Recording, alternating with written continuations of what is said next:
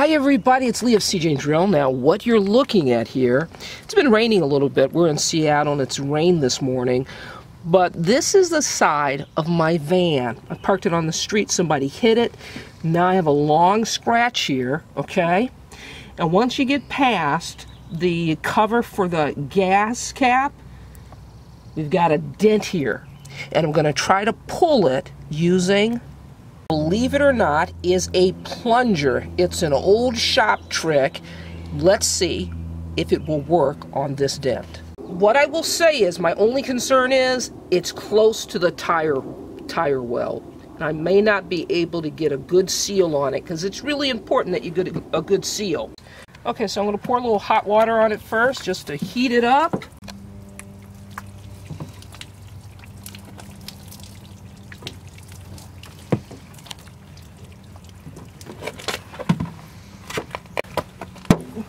Oh, that was pretty good. Yeah, you're getting it.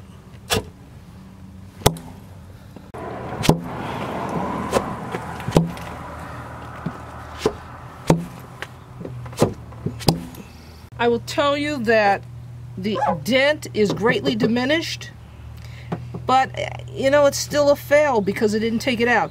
There's a crease here. You have to really have ideal conditions.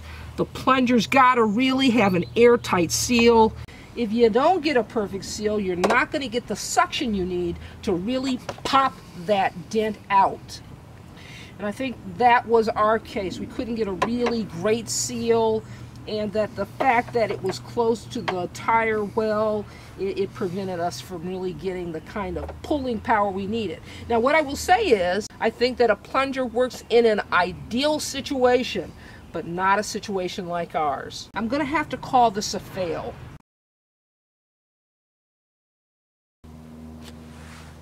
Now this is another route you can take. It's where you attach wooden dowels to the surface of the car by way of hot glue, and then you just, once the glue sets up, pull it and pop the dent out.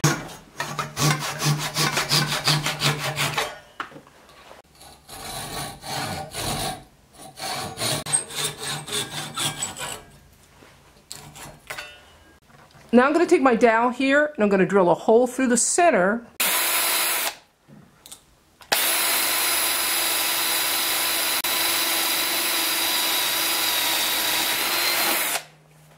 And what that's going to do is it's going to provide a little handle for me to grab onto. And what I'm going to do, put my hot glue gun, I'm going to put a little dab. And I've got a dent right there I want to pull. I'm going to just keep repeating.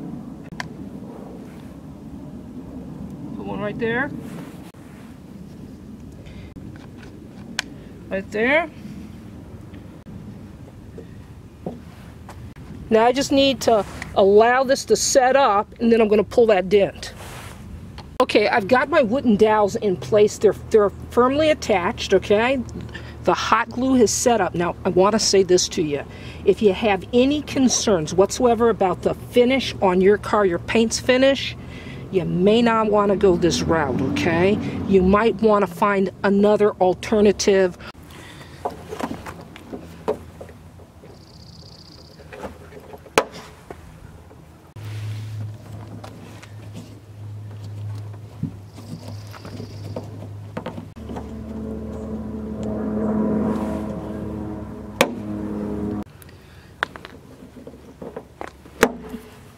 I popped that. If you wind up with a little residual glue like this, I have some plastic razor blades.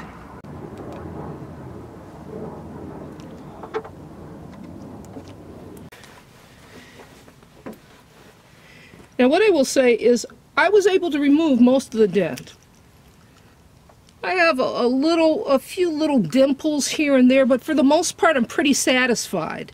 This is Leah saying you can do this. See you next time.